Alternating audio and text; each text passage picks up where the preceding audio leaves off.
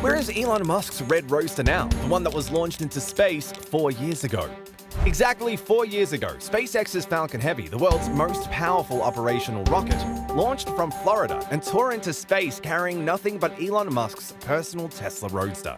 The cherry red sports car, occupied by a spacesuit-clad mannequin nicknamed Starman, is still out there, taking a lonely orbital path around the sun, traveling as far away as Mars's orbit and as close as Earth's orbit. According to the website, the Roadster has traveled nearly 2 billion miles and completed approximately 2.6 loops around the sun in the last 4 years, mostly through a barren, empty vacuum.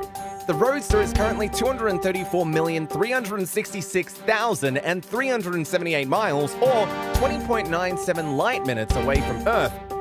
According to NASA data, the Roadster will make 2 passes within a few million miles of Earth in 2047 and 2050.